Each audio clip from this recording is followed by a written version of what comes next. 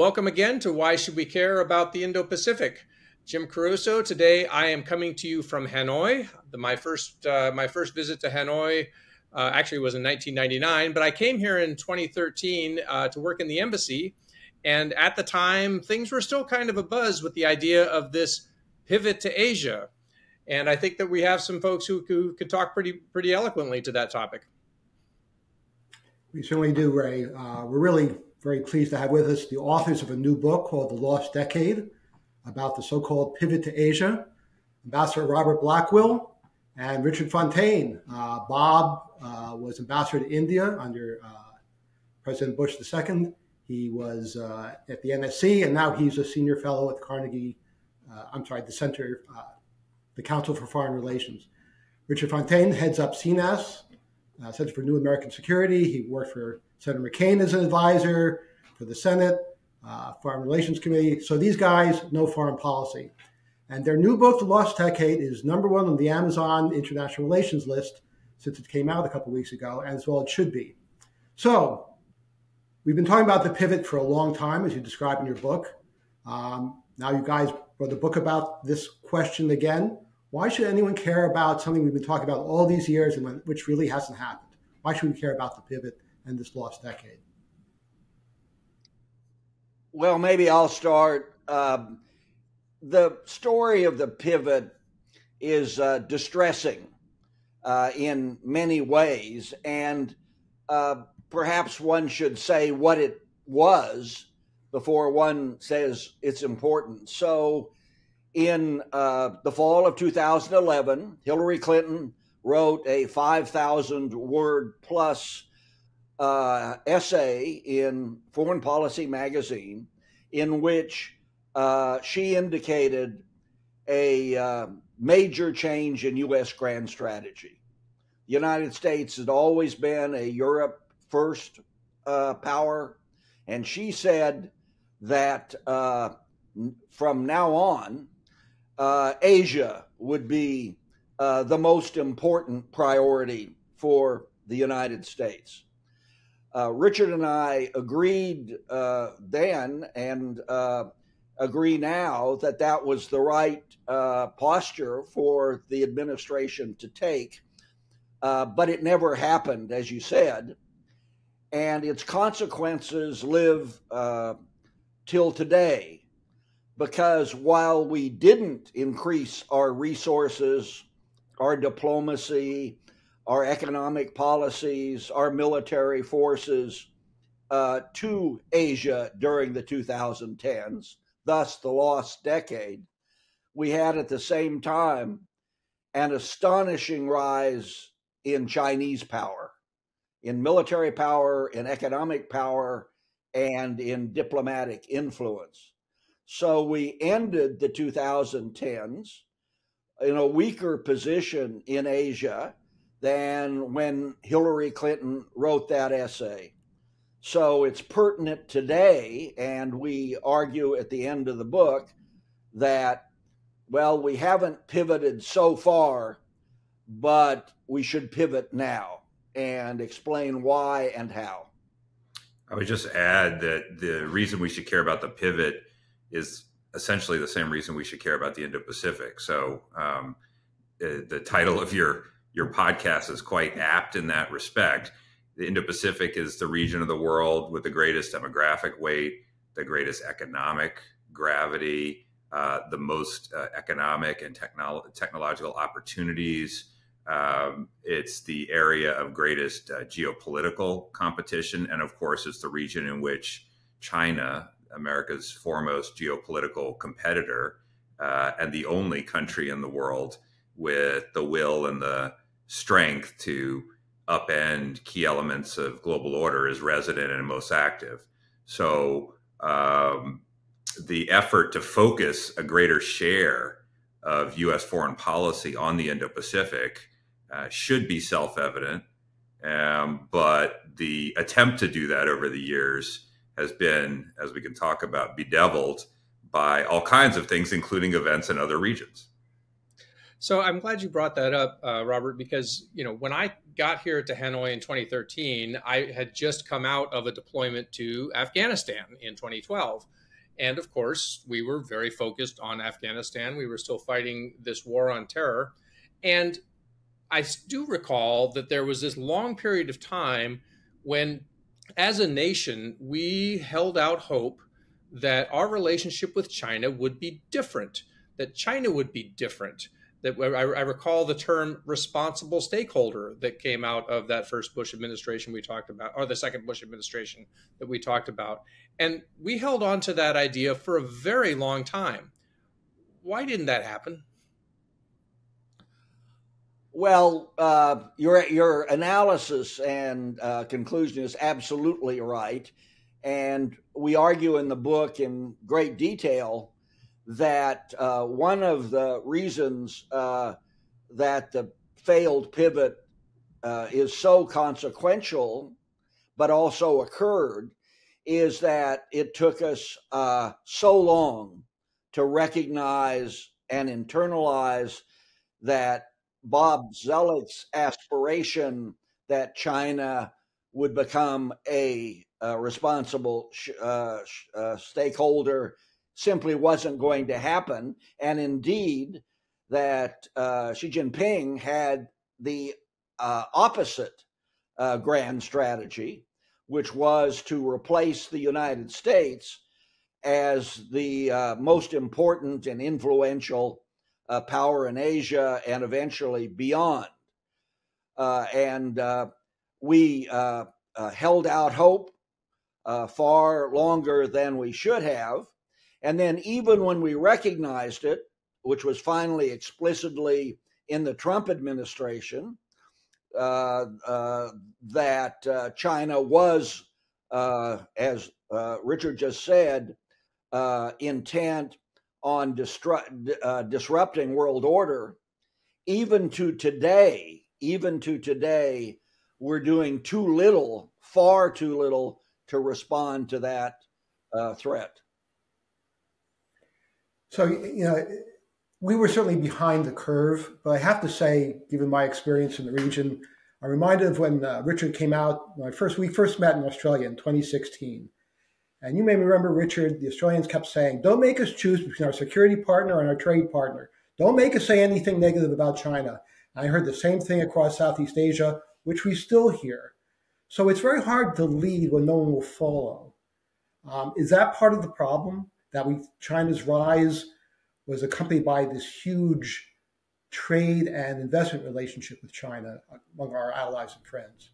Yeah, absolutely. I remember that meeting fondly in 2016. We met for the first time in Australia, and it was a different time in Australia and the way that Australia thought about China. The line was exactly what you said, which was, we have a great security partner in America and a great trade and investment partner in China.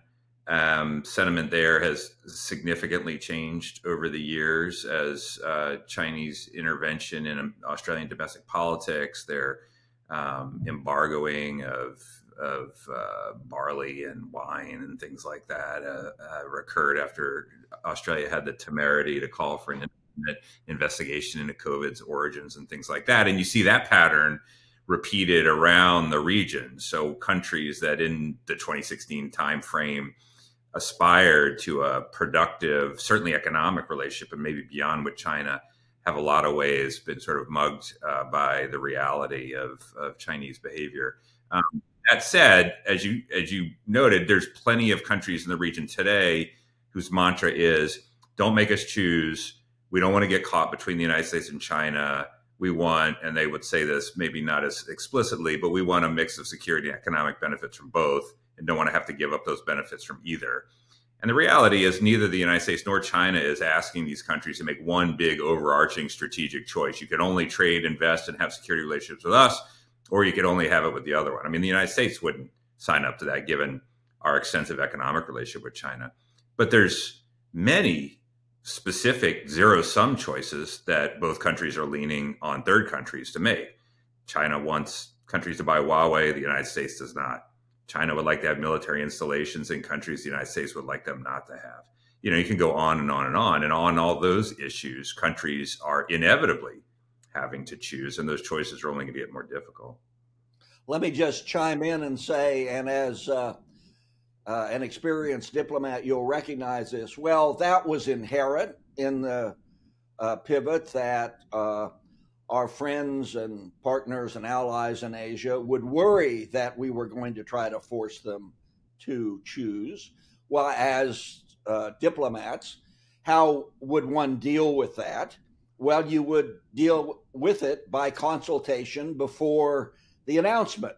And you would say, I know you're going to have this concern, but we really want to stress to you before this becomes public that we're not going to ask you to choose. There was no consultation with our allies about the pivot before it happened. And so when it happened, the Australians and all the rest of our friends and allies in the Middle East, in Europe, and in the Indo-Pacific did what ambassadors do. They raced into their favorite friend in the State Department or White House and said, what does the pivot mean? And if Asia's number one, who's number two? And what does that mean? And the administration had no answers. So this abiding concern in all three regions in Asia that will force them to choose or try, in Europe that the pivot meant a reduction in the U.S. commitment to defend Europe, and in the Middle East, it propelled forward a view that was already present everywhere in the Middle East, that the Americans were going home. So we got the worst diplomatic reaction to the pivot while we're not pivoting. Well, that brings us to the question of what would, given all of these contingencies that continue to happen in these, what are supposed to be secondary and even tertiary theaters, what would a properly executed pivot have looked like had we done it correctly? Some of the initial aspirations set out for the pivot were the right ones then and are the right ones now. We've belatedly done some of them, including during the Biden administration, but certainly not all of them. So, for example, there was, as we all know, a major economic centerpiece to the pivot. That was the Trans-Pacific Partnership Act.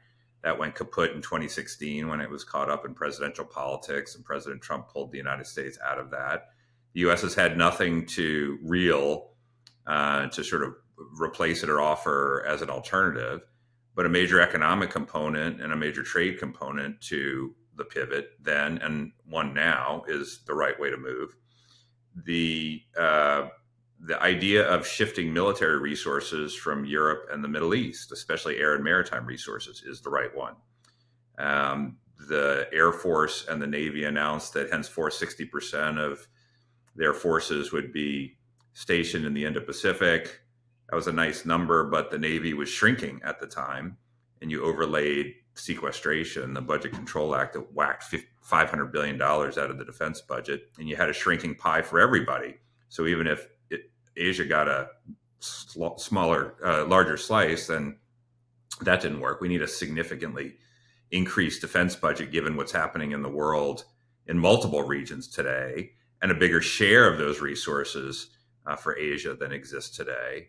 And then sustained diplomacy. We looked at the diplomacy, whether you measure it by quality or quantity over the years, and it was kind of all over the place in intensity, depending on who was Secretary of State, who was Assistant Secretary, who was National Security Advisor, what their own priorities were.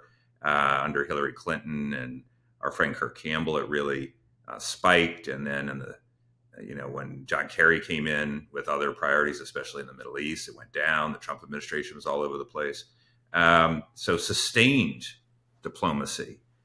You put those things together, and we would be off and running with some other things toward a latter-day pivot. So in your book, you do a great job explaining what we want to do, why we failed. And then you go into 4 principles and 9 items on the to-do list of what we should do now.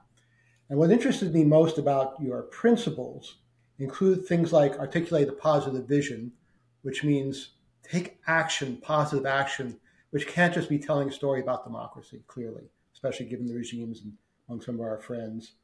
Endorse America's global role, another one, which of course implies that we need to prioritize in a way that doesn't ignore things like Gaza and Ukraine, which are huge resource sucks, while still adding more resources to Asia in a time of constrained resources. And we have to maintain our global commitments in this circumstance. So how under these principles would that policy look when we have apparently increasing isolationist United States in a resource-constrained environment? Well, you put your finger on an enormous challenge for a global power. Richard and I do not associate ourselves with the school that says China, China, China, leave Europe to the Europeans, leave the Middle East to those folks, and concentrate all your will and resources and so forth on the Indo-Pacific and on dealing with China. We don't agree with that because we have vital national interests in both Europe and the Middle East.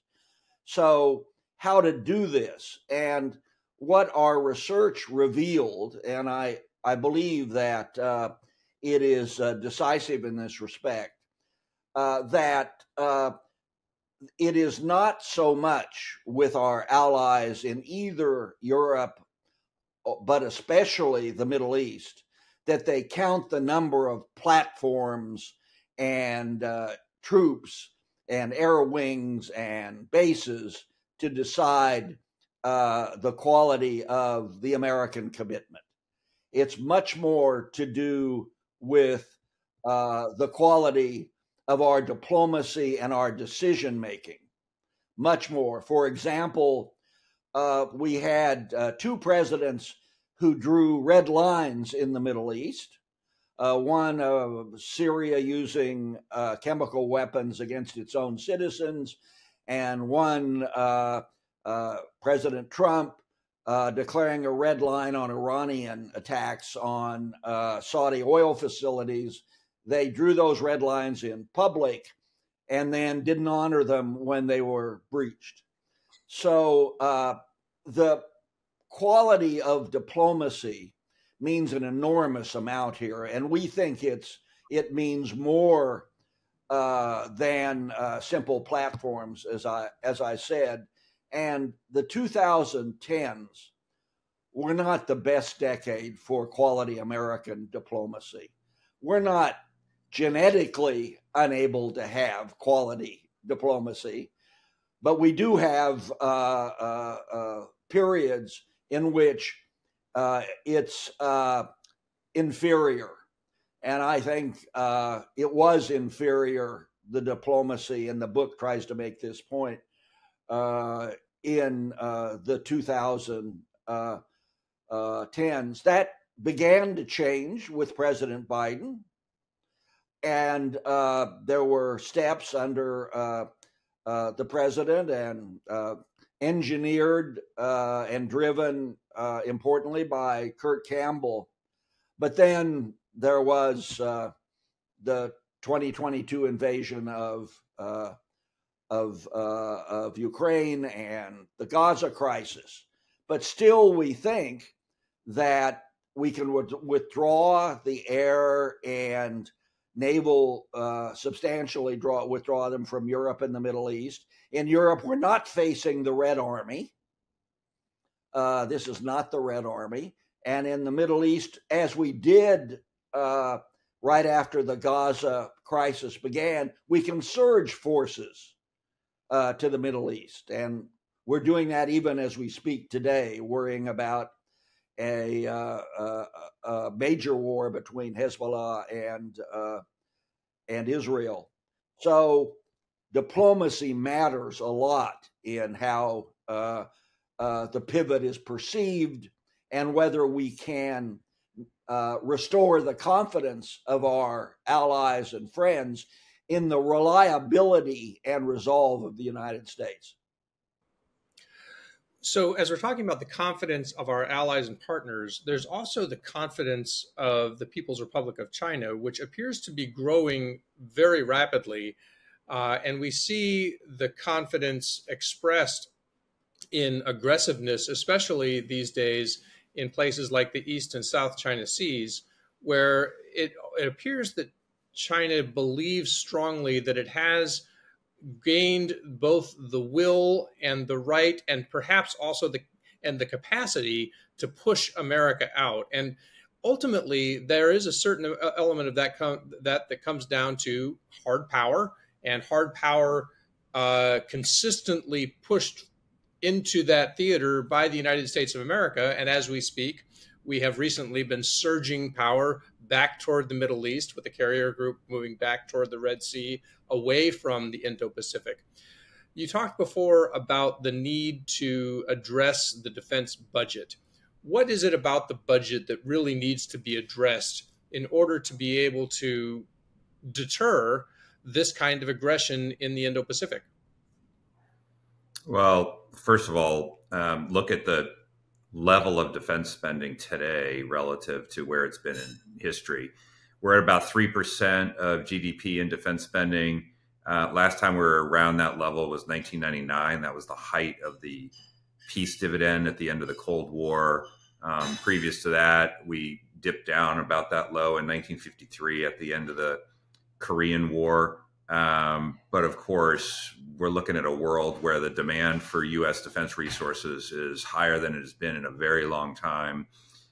Wars raging in Europe and in the Middle East, and a real need to increase deterrence in the Indo-Pacific, because what we have witnessed over the previous decade plus is a deterioration in the military balance away from the United States and its allies and toward China. We've got one chart in our book that shows about 20 years ago, the United States had 150 more ships than China. Then we hit sort of 0 to 0. And in a few years, China will have 150 more ships than the United States. I mean, numbers matter when it comes to some of these things, particularly in the air and maritime domains, and particularly when you're trying to deter the war that you wish to avoid in the first place, and to do so without capitulation. So we need a significant increase in defense, the defense budget and defense resources. We need to look hard at what we're spending those dollars on, so that we can maximize power projection in ways that are going to not be as vulnerable to Chinese potential attack as some of our platforms and assets have been in the past. So that gets to sort of the concept of what we're doing out there. And then, as Bob was saying, we need to look at shifting particularly air and maritime resources from the Middle East and Europe. So a bigger pie of resources overall and a bigger slice for the Indo-Pacific, because at the end of the day, we have to deter war with China. I mean, this is not, this would not be like fighting the Taliban or Saddam Hussein if, God forbid, we actually found ourselves in a dust-up with the People's Republic of China. This would be a catastrophic state of affairs. And so, you know, doing more on the front end resource-wise can reduce the likelihood of a catastrophic set of costs down the line. You know, a major thesis of your book is that, as it's in the title, we lost a decade, but now the sense of urgency is really there because we have to catch up. Do you guys see that sense of urgency? I see it in a few places, because there's things that are happening now that at least politically would have been impossible a few years ago. So you would not have been able to get $50 billion of taxpayer money for semiconductor production in the United States a few years ago, but there's a sense of urgency that we've got to do that now because the competition with China requires it. If you go back a few years before that, you wouldn't have gotten bipartisan support for the BUILD Act and the establishment of a development finance corporation and things like that. If you look at the Congress today, despite the fact that the administration turned in a flat, if not declining in real terms, defense budget. The Congress is moving to plus that up. But I would say that those so far are the politically easier things to do. We are still unable as a political system to do the politically difficult things, and in some ways, some of the most important things, right? So we still have no trade policy because of the domestic politics of trade. So everyone seems to recognize that in the Indo-Pacific, trade policy is foreign policy. It's economically valuable to us, but it also signals economic leadership, engagement, strategic prioritization. China's party to two of the Trans-Asian, or is party to one RCEP of the pan-regional trade agreements, is applied to join the other CPTPP. The United States is party to neither, wishes to join neither, and is offering nothing really by way of alternative. We don't have a strategic immigration policy that would pave the way for the best contributors to our economy, including those who come and are educated in the United States, to stay and contribute to our innovation as opposed to return to their own countries or even go to China. So there's some things that are in the area of were once more or less unthinkable, and now the sense of urgency has made them doable, but not the hardest stuff. And what we need to get on with is the hardest things, and those are the things we need to start doing today. So that brings us back to, what we were talking about when we're talking about the American people and what their priorities are. And, we saw this in vivid technicolor with this thing that you talked about, Richard, which is the Trans-Pacific Partnership, where all of us in our foreign policy ivory towers came up with this great idea to do this big international trade deal. And somehow the American people did not see it through the same goggles as we did. And by the time we got to the election in 2016, neither party was interested in the deal that that we basically authored from the United States perspective. And so we got this thing ready to go, and we brought it, and then we walked away from it. And so it brings us to the question of, now we know, let's say we in our ivory tower here think we know what we need to do, but the American people may not be on board. We just had a presidential debate last night, and from what I can tell, although I frankly couldn't bring myself to watch the whole thing, this was not a topic of conversation. The word Taiwan did not come up, but they definitely spent time talking about golf. So, what is it that's going to get the American people behind something that we can actually execute? I mean, what is it that's going to inspire our political class to carry forth this imperative if the American people don't seem interested? Well, I think there are two big things. One is more likely than the other. The first is Xi Jinping.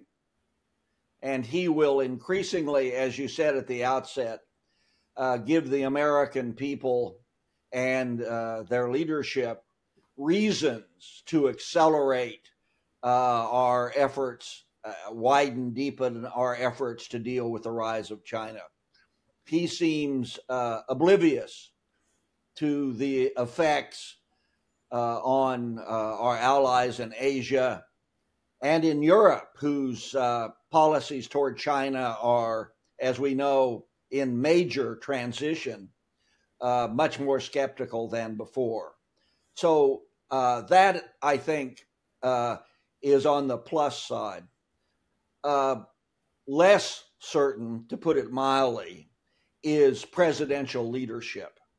And it is telling that in this period since the announcement of the pivot to Asia, that no American president has put his shoulder to the wheel in a sustained way in order to persuade the American people of the validity of this idea and to explain why it is crucial to their future.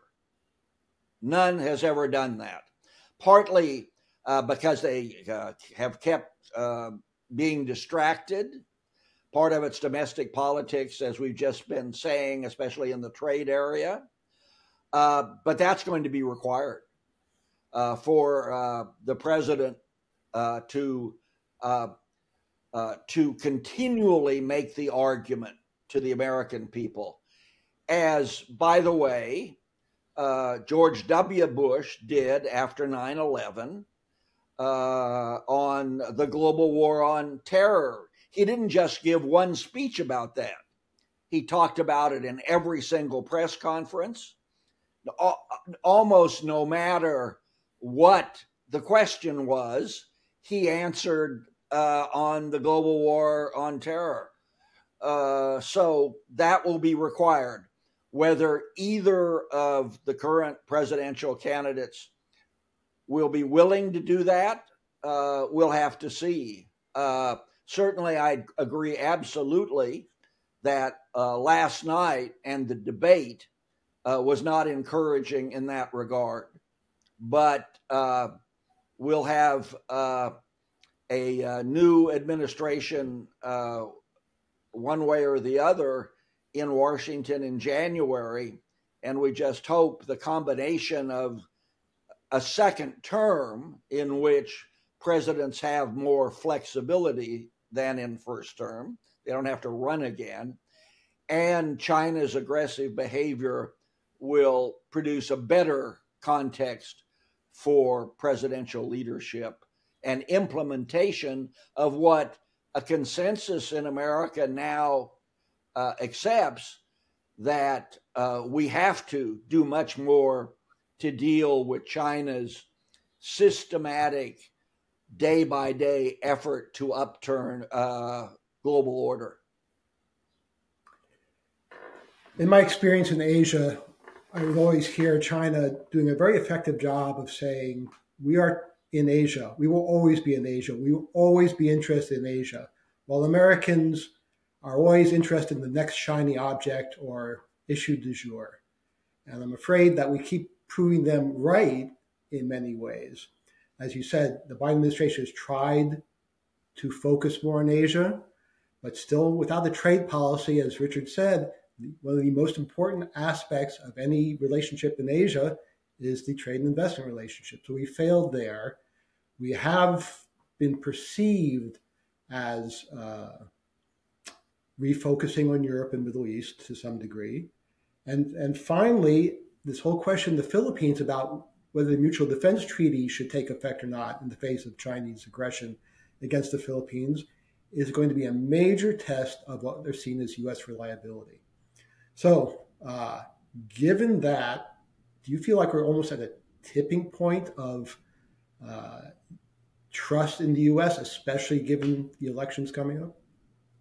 I would say two things about this. One, a strategy to put Asia first in our grand strategy, which is something that we tried to develop in this book, cannot presume that the rest of the world is just going to stay put and quiet while we finally are able to pivot to Asia. You know, any strategy has to be realistic, both about American interests and inevitable events and crises and things in other parts of the world, especially in Europe and the Middle East. So that's when, you know, you've talked about the allocation of military resources, for example. You can have things in the Indo-Pacific that get surged into other regions, but you can't pretend like the Middle East is just going to quiet down and that American presidents won't care about it anymore, or things will happen in Europe and we'll just say, well, let's just let the friendly locals sort that out, and because, you know, we're really focused on Asia. So we have to have a strategy that deals with the world as it is and as it will be, but nevertheless prioritizes the Asia theater of operations. And I think that can be done. With respect to what's happening on Second Thomas Shoal off the coast of the Philippines, I mean, this is sort of the flashpoint right now. And I think there's some really difficult days ahead, specifically here. I mean, you talk about, you know, the interests of the American people. I don't think I could find anybody in my own neighborhood who would know where Second Thomas Shoal is. And if I explained to them that there was a rusting hulk of an old American ship that's there that gets resupplied every couple of weeks by, you know, the Philippine Navy and that this is a Philippine claim and their EEZ and all this other stuff, I think people, would start to roll their eyes. Nevertheless, we have said that the Mutual Defense Agreement with the Philippines encompasses things like resistance to armed aggression at places like Second Thomas Shoal. And the Chinese are actively contesting this right now as we speak. And so, there is a serious credibility issue for the United States and its network of alliances and exactly how those alliances apply and what the United States is prepared to do or not do in order to defend our allies when they come under aggression, whether it's water cannons or something more significant. And so, I think there's a real test right now and over the next few weeks. And I think China quite clearly would like to force that issue on the hopes that we back down and they can say, see, the Americans talk a good game, but when push comes to shove, as you said, we're here and they are far away. Let me just add that the question does arise, as you imply, how did we get here? And some counterfactuals come to mind. Would we be in this situation if the United States had not passively accepted the militarization of the South China Sea in these artificial islands and instead contested it, had challenged China and its commitment by its president not to do it? And we're here to some degree because we didn't challenge it, and we'll see how we challenge it now. But that lesson also applies a couple of other places of crucial importance to the United States. There is a counterfactual that's asked, would Vladimir Putin have invaded Ukraine if the United States had reacted in 2014 when he annexed Crimea as it did in 2022? Because, again, we essentially did nothing, were distracted, and didn't obviously sufficiently respond. And then, to go to the Middle East, we're where we are now because successive American administrations have not figured out how to deal with Iran's sanctuary as it arms its proxies to the teeth to kill, disrupt in the Middle East. And we haven't figured out how to do that. And one option that does come to mind, whether it will come to mind in the next presidency, is how long should we accept that Iran has a permanent sanctuary while it does these violent and destabilizing actions in the Middle East? So it matters, as we were saying earlier, about the quality of diplomacy in what we do, but it also matters in the quality of diplomacy what we choose not to do. And we chose not to do these things in the 2010s, which are now haunting us today. That brings us to the topic, and we've been dancing around it for some time now in this conversation of deterrence, and whether or not we as a country know how to even to talk about deterrence anymore. It seems to me like that we did deterrence back during the Cold War, but we talked about that in terms of nuclear deterrence, or we had something of a language. But when we see crises coming our way now, it's almost as if we spend more time talking about all the things we're not going to do, so that we give our adversaries, a sort of maximum running space to do all of those things, or operate in the space, so nobody has to guess anymore whether all options are on the table. Are we in kind of a post-deterrence foreign relations world now, in as far as how our political conversation goes? Well, no, in the sense that the logic of deterrence, of course, still obtains, which is to say, if a country believes that the cost of its actions are likely to be higher than the benefits, it is unlikely to undertake that activity. So how do you do that? Well, you either make it believe that it's going to suffer punishment that will exceed the benefit it gets from doing this thing that it would like to do, or that it will be unsuccessful in carrying out that activity, right? So that logic's still pretty strong and still animates the way a lot of leaders make their decisions. But to your point, it's a cognitive effect, right? You're trying to put into the mind of your would-be adversary that either he will suffer costs so great as to make it foolish to undertake that activity, or that it'll be unsuccessful.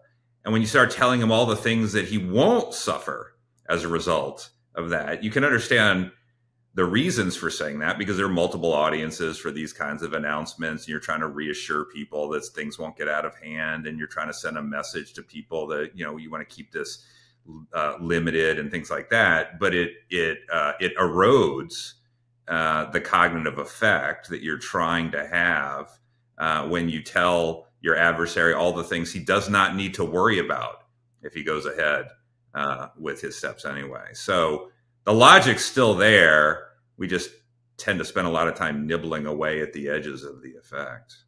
If we talk about this, and it was mentioned earlier, I think we should be aware that presidential election years are not the best time to have brilliant diplomatic initiatives or risk-taking.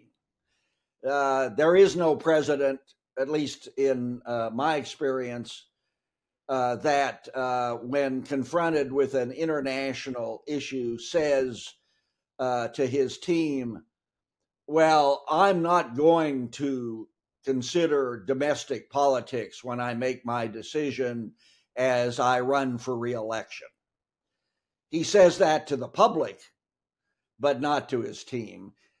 And I've had the experience where I've worked 3 times at the White House, where a president had 2 meetings. One in the White House Situation Room, where all of the experts like ourselves would get together and talk about what to do. And then the president would get up from the basement, walk up the stairs into the Oval, and there was a different team in the Oval. And they had a different conversation. So I think both China and especially President Biden wants to avoid a confrontation this year for obvious reasons. But it may be that the Chinese have calculated this themselves and believe it's safer for the next ensuing months to be more defiantly provocative near the Philippines. And none of us know what the president will do if it escalates. None of us do. So I think if we discuss this strategically, as we have been doing, it is there's no reason to be intrinsically pessimistic about America's capacity to do what needs to be done with respect to China and our other commitments in Europe and the Middle East. We have the power to do that. We have the allies to do that. Of course, we have difficult domestic currents. Do we think that Harry Truman had a smooth ride in reestablishing the U.S. commitment to Europe after all the troops had come home? And so forth. There is no American president who doesn't have to explain to the American people why we're acting the way we are abroad. So as we get to 2025 and whoever is president then, we have the power and the potential political will to do what's necessary. Will we do it? The German philosopher Nietzsche said man's most enduring stupidity is forgetting what he is trying to do. We're particularly expert at that. But there is also, in this particular case, the Churchillian theorem that goes like this. America always is very late in recognizing and dealing with far-reaching external challenges, comma, but never too late. Well, we'll see whether this is another example that we're not too late. And it does finally raise the question, how serious a country are we? We know what this threat is. There's a broad consensus. Will we continue to be tried and true in rhetoric and impoverished in action? Because if we do, then the American ordinary citizen is going to pay the price down the road for sure. And China will have increasing success in upturning this order that produced so much peace and prosperity around the world, beginning in the United States. Well, maybe we'll wrap up on this last question. You call for your book for equilibrium in the Indo-Pacific, and that we should continue to deal with China on things where we can cooperate. In a recent article in Foreign Affairs, there was a view from Matt Punger and Mike Gallagher that we have to achieve some sort of total victory, which I guess means regime change. I take it you disagree with that analysis, and equilibrium is the way to go and more realistic? The objective of our China policy should stem from the world we want to see, given China's ability to alter the world we want to see. And the world we want to see is one that is embedded in a rules-based order that reflect liberal democratic preferences to the greatest degree possible, an open economic system, territorial integrity and sovereignty, and so forth. And so the objective of our China policy should ultimately be to ensure that China is either unable or unwilling to overturn the regional and global orders. And there's various scenarios in which that could happen. You could imagine that the United States and its allies are strong enough and coordinated enough to make it impossible for China to do that. You could imagine that at some point the Chinese, governed by whatever government, actually sees some benefits for China in the way things are arranged and is less inclined to overturn them. But that objective, which is ultimately the objective that would matter the most to Americans and therefore worthy of pursuit, doesn't automatically require regime change in China. And if we were to announce and to pursue a policy of regime change in China, one, you would have to attach a probability to that outcome. How likely do we think it is that through some expression of American power, we're going to topple the Chinese Communist Party and something else will take its place? Our track record of such endeavors is not exactly stellar. And then two, which allies would join us in the endeavor? Because ultimately, the measure of this contest is not China on one side and the United States on the other. It's the United States and its allies and partners on one side, and China and whatever allies and partners it can muster. And that is one of our greatest assets, is the ability to work with countries like Japan and South Korea and Australia and the Philippines, and increasingly with India and others in common pursuit. The best way to alienate those and make sure that they don't join us would be to announce that we're on a campaign to topple the government in China, rather than to secure the blessings of the order that has produced peace and prosperity for so long. So perhaps that's a long-winded way of saying, yeah, I think we disagree with our friends, and they are our friends, and we have great respect for them as thinkers and public servants. Well, the book is Lost Decade, the U.S. Pivot to Asia and the Rise of Chinese Power. The authors are Ambassador Robert Blackwill and Richard Fontaine. Gentlemen, it has been fascinating. It has been enlightening. And here's hoping that there are a lot of people who will read this and take it to heart.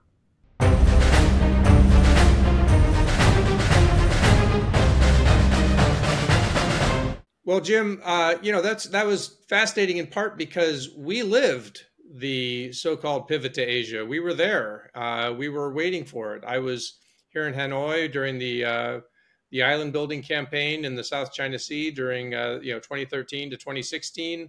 Of course, we had the confrontation at Scarborough Shoal in 2012. We were down in Australia for part of the pivot that did seem to happen, which was the deployment of U.S. Marines up to Darwin. But this was kind of a personal one for me. I mean, I think a lot of us were kind of waiting. Oh, and of course, the failure of Trans-Pacific Partnership. So there's so many elements of this that we kind of got to see up close and personal. Indeed. I spent 2010 through first half of 2016 working on Indonesia, especially in Southeast Asia in general. And, we had President Obama, who spent a lot of his childhood in Indonesia. And there was great excitement that there was going to be more of a focus on Asia. But in point of fact, as Richard and Bob point out, the rhetoric and the action didn't quite match. And that leads me to my story of the day. So I was heading up the economic section of the Embassy Jakarta, and Indonesia had a huge need for additional electricity generation. And they kept buying these old Chinese coal-fired power plants that would come down and not be very efficient.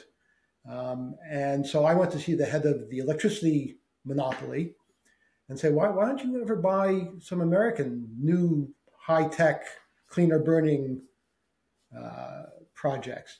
He said, Jim, you know what? When the Chinese come in, they say, you want a power plant? Okay, you got a power plant. How much you want? All right, here's what's going to cost you. We'll build it. We'll deliver it. Here's when we'll be here.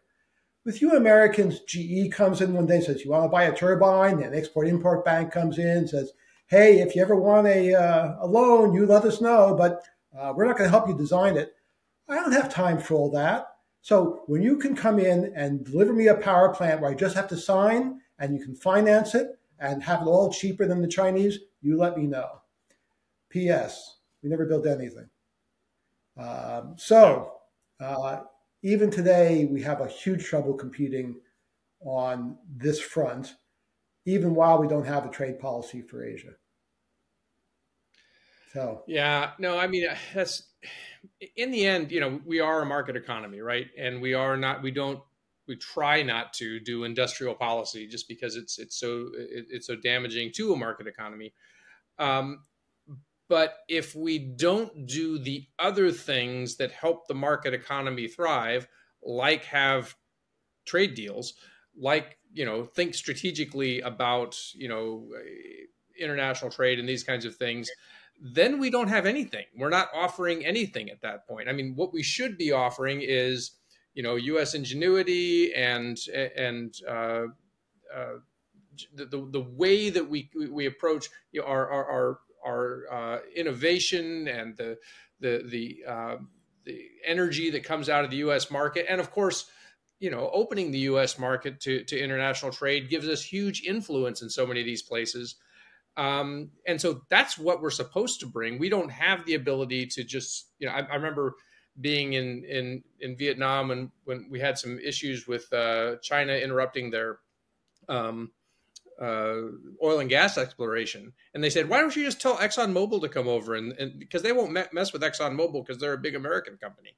And we'd have to explain that we actually don't get to tell ExxonMobil what to do because we're democracy and a market economy and all these things. But, if we were to have an actual trade policy that mirrored our strategic concerns, then maybe we could, let that great American market economy loose, and we would have that soft power moving forward. But when we're just hiding behind Fortress America, it's not working out. Yeah. Oh, well, the fact is we still have low tariff rates. Most countries are within World Trade Organization, most favored nation status. So we're still a pretty open economy, as a matter of fact.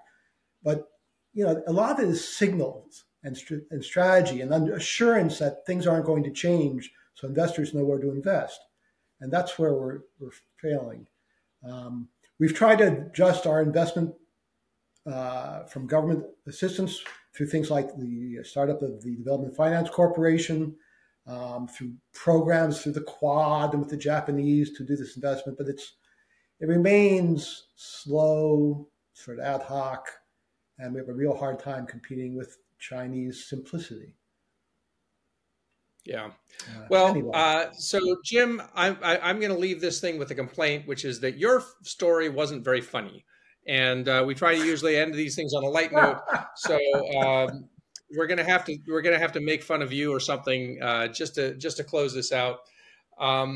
So next time, Jim, you're gonna have to come with a comedy, because we can't end these things on a downer. I could wear a funny hat. We tried that. All right. We've gone on a long time. Jim, it's always good to see you. Next time we talk, I think I'll probably be in Manila as the Great Asian Tour of the summer of 2024 continues. For Jim Caruso, I'm Ray Powell, and a shout out to our great producer, Ian. We will see you soon on our next edition of Why Should We Care About the Indo-Pacific.